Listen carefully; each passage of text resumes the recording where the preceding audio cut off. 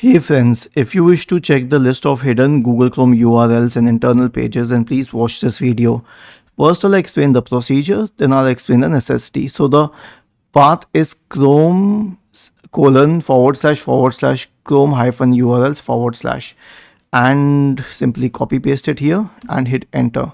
Now you'll see a list of Chrome URLs.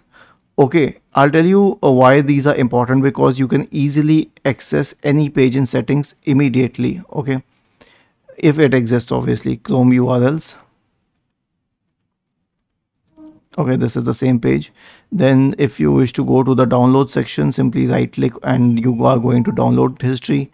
If you wish to view extensions, you can view it here. And if you wish to go to the flags page, you can go easily. Okay.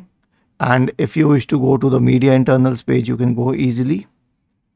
Okay, so basically you can access any page on Chrome using these URLs very easily, like in a fraction of a second, instead of actually clicking on this button, then going to settings, then finding it in the settings or searching it for it here.